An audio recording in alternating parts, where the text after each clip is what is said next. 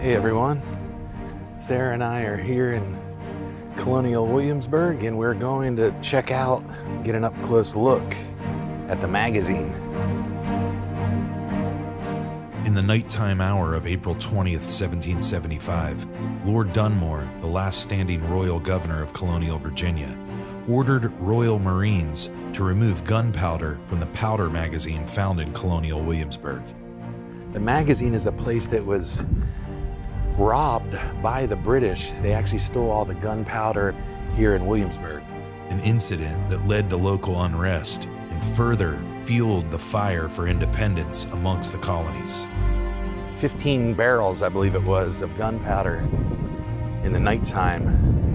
An event that sparked the beginning of the quest for independence.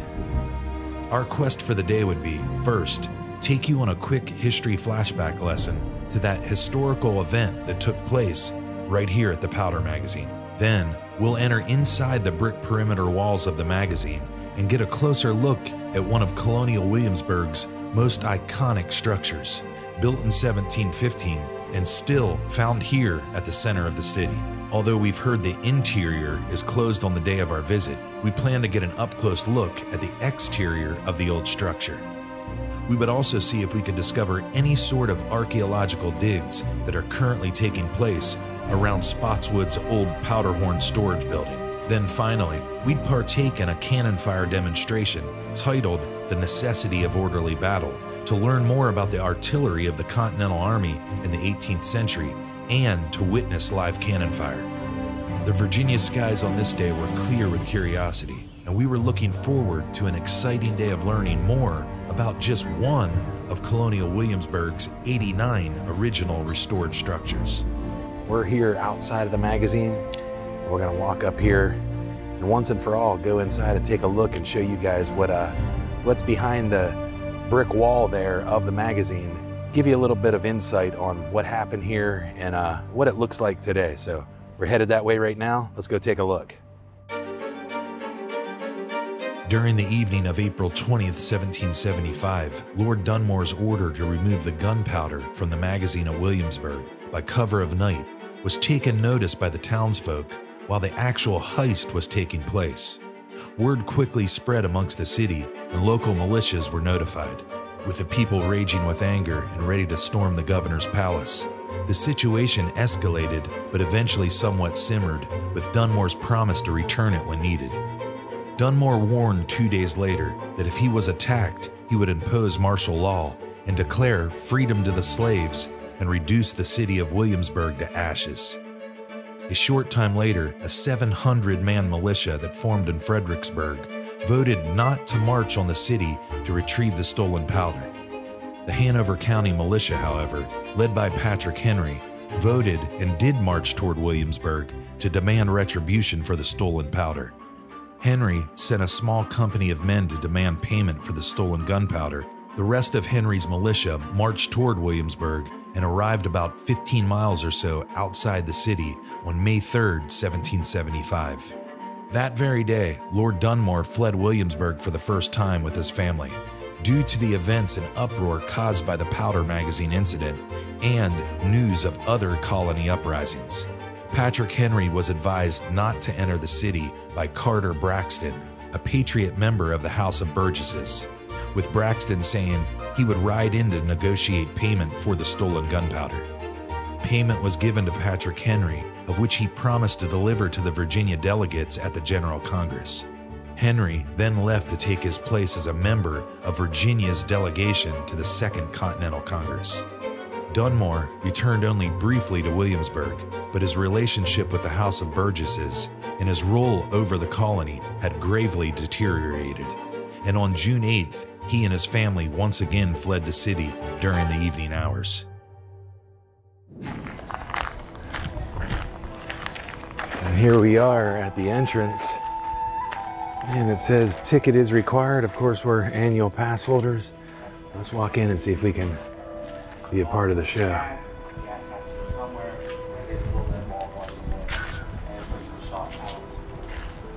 Good soldiers trained to get a shot off every 15 to 20 seconds. Yep, that's what they're trained to. The idea was on the battlefield, they may not be firing always that much. They're staggering their fire a little bit more with their comrades. But the idea is, you get them trained at that point, when they're under fire, they'll be able to do that more efficient. That's one of the reasons why it's also pre-measured, rather than civilian gun, you would have a powder horn and measure. You don't have to think, am I putting enough gunpowder in there? You would think to yourself, tear, pour, ram, shoot. That's all they want you to do, muscle memory.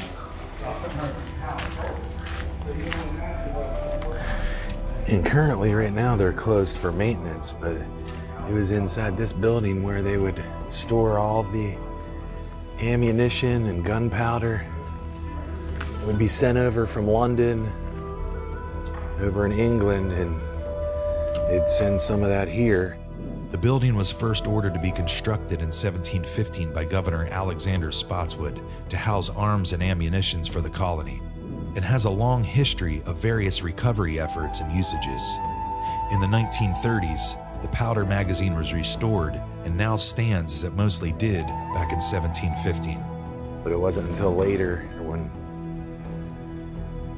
Lord Dunmore ordered that the British forces come by night, pulling up to the James River and bringing a surprise group of men in to make the steel here at the magazine.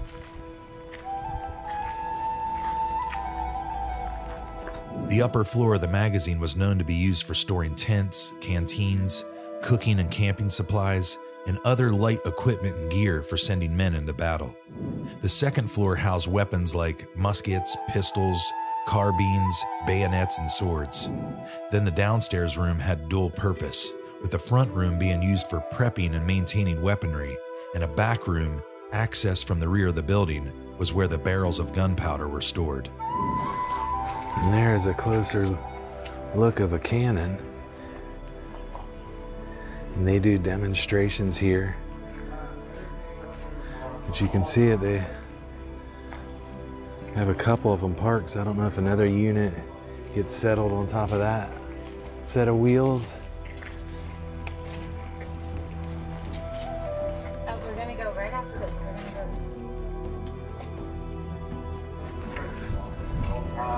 Well, let's take a walk around the side of it. We can't go in, but we can, I believe, walk around the corner here.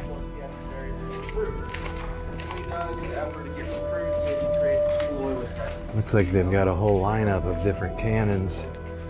Looked like that one at the front was made of gold plating, perhaps even real gold. Yeah.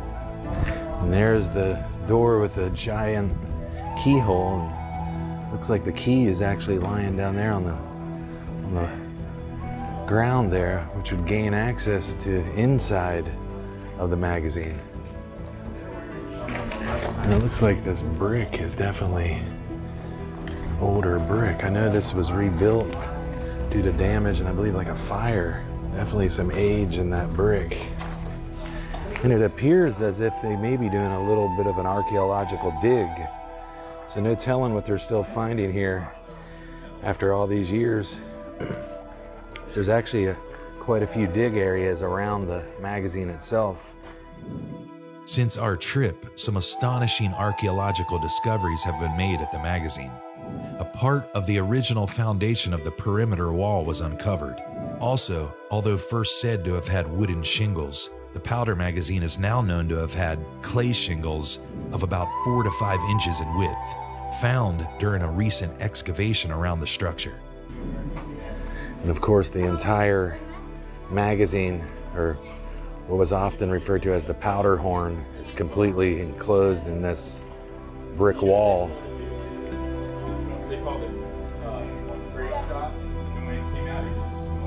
So we didn't get to make it inside the magazine, but we actually made it just in time. They're about to do a full-on demonstration of cannon fire. So we're gonna go over here and check that out and show you what that looks like.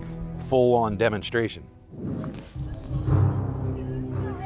Let me welcome you all to our program today, the necessity of order in battle. At these programs, we talk about one of the aspects of the Continental Army in the 18th century. That would be either the infantry. We do that some days when we have enough people here. Sometimes we get to do the cavalry when one of the actor interpreters comes down. And on days like today, we're going to be talking about the artillery. Artillery was actually considered the king of the battlefield back in the 18th century. Gunpowder artillery was developed in China back around in the 1100s. It shows up in Europe about 1327. That's the oldest record we have of a cannon in Europe. It took a while, though, to get cannons to become common. Number one, they were kind of expensive. And number two, the technology to make cannons wasn't stellar, I guess, when they started making cannons. In other words, they had to learn the process. Casting a cannon was casting a pretty big object. They also had to make some improvements in the gunpowder, too. But one of the problems they had once they began using cannons, and I would say they began using cannons pretty extensively in the 1400s, during the 1400s, they had better gunpowder, better casting techniques. But the big problem with cannons in the 1400s was they were heavy, enormously heavy. And consequently, when you would set a cannon up on a battlefield, once the battle started, you could not really move the cannon. You couldn't bring your horses in to move it. So the cannon was pretty much stuck there while your men advanced or retreated, whatever the case may be. Which meant your cannon wasn't going to play an important part of the battle once the battle got underway. That frustrated a lot of commanders. Probably the commander who had frustrated the most was Gustavus Adolphus in the early 1600s. He could not stand the idea that he did not have mobile artillery. So he spent about 20 years developing mobile artillery. What he came up with was what was called the light 3-pounder. What you're looking at behind me is a light 3-pounder. This gun was actually termed a regimental gun by Adolphus. He assigned 2 of these guns to each of his infantry regiments with the idea that the gun would stay with the regiment. In other words, as the regiment advanced on the battlefield, the gun would be moved forward by the crew on the battlefield. It was light enough it could be moved by the crew and not have to bring in horses. If your army retreated, the gun could retreat with you. So the gun was operated in this sense then, not by artillery crews, but by the infantrymen themselves. They would pick men out of the regiment to operate the gun. Now that requires some training, obviously. So we came up with a process, or they came up with a process of training by what was called parade ground commands. What's going to happen now is the gun sergeant will issue individual commands for each step that we do to load that gun, to clean, load, and fire that gun. We're going to demonstrate that for you right now. I'm going to have them fire a round using parade ground commands so you can see the training process that they went through to train their infantrymen. Gun sergeant, if you would, 1 round by parade ground.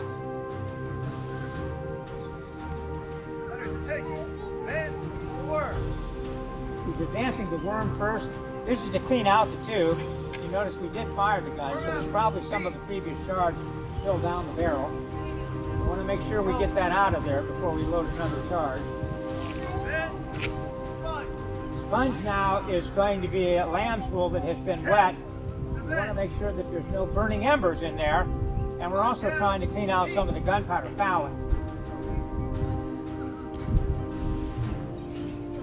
Now the gun is clean, we're ready for the loading command.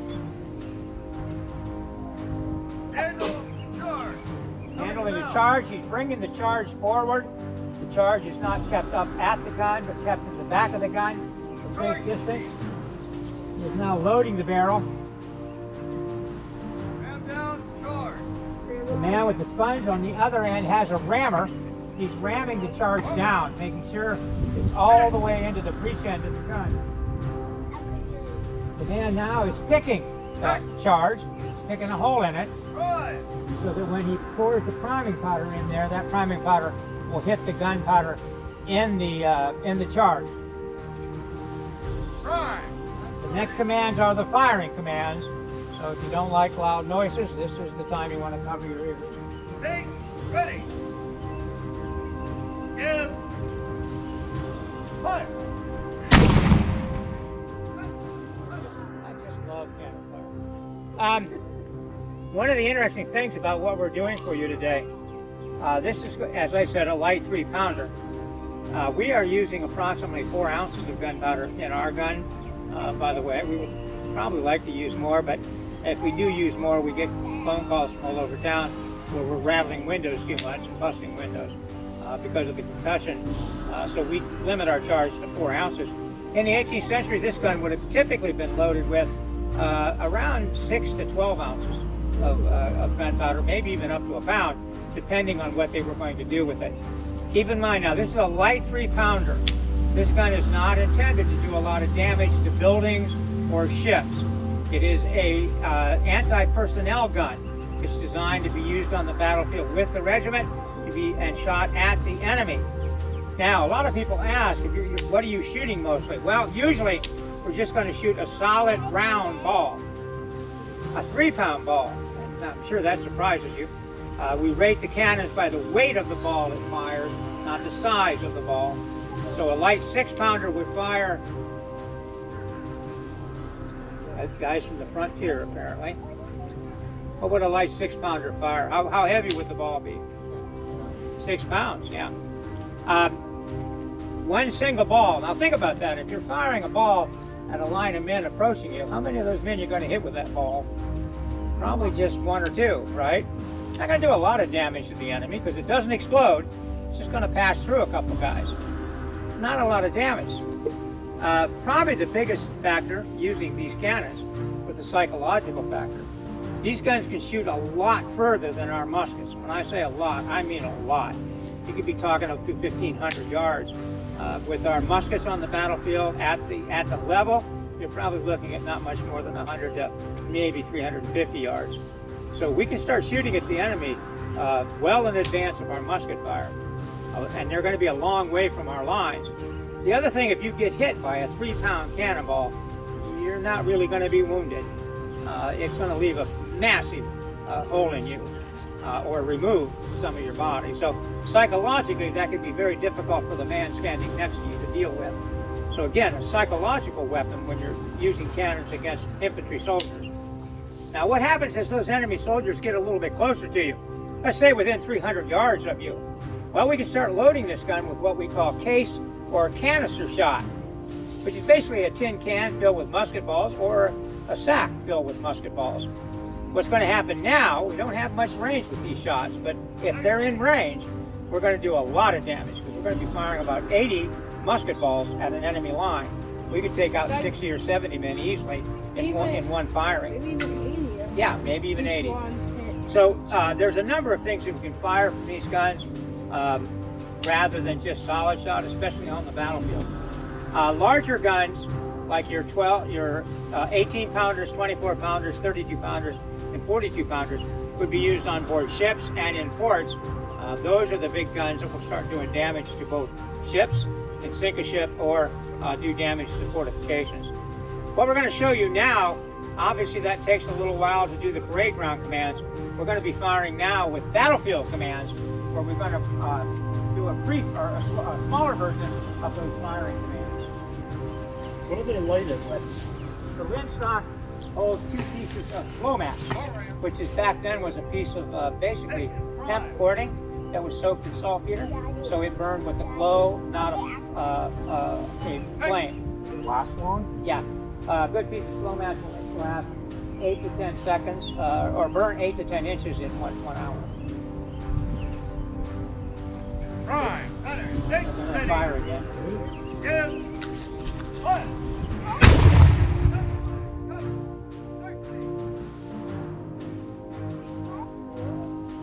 So they don't need to keep relighting that pitchfork, No, right? we do have to relight it occasionally during the day, but a good piece of slow match should stay lit a couple of hours, at least a couple of hours, yeah. Cool.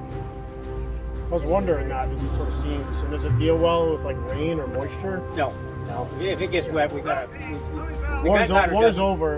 If things are gunpowder wet. doesn't work well in the rain. Yeah. Rain will dissolve the saltpeter, and if you don't have the saltpeter in your gunpowder, you don't have your oxidizer. Prime.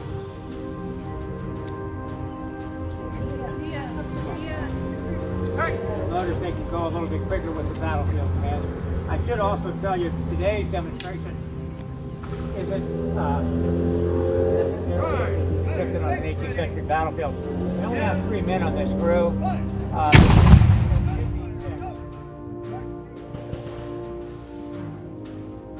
By the way, the gun would also make a lot more noise if we had a ball in it. So what you're hearing now is not what you would have heard in the 18th century. It would have been a lot bigger boom, and especially if we had a ball in there. And as a matter of fact, you would see the cannon itself recoil a good 10 to 15 feet if we had a pretty decent charge in there. It's not recoiling now because there's no ball in there. All we're shooting is powder. Just a powder charge. Just gunpowder. That's why you don't see holes in the wall. They would frown on that, by the way. I thought that would have been strong enough to withstand it.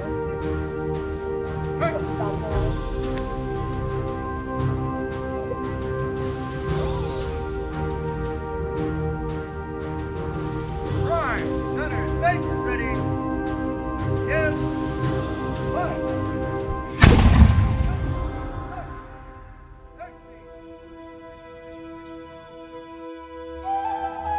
An amazing day of learning spent here at the heart of Colonial Williamsburg, walking away with a clearer understanding of the fascinating history that is spread out all across the grounds of this outdoor living history museum that makes up the old colonial capital of Virginia. I find it always never short of simply extraordinary.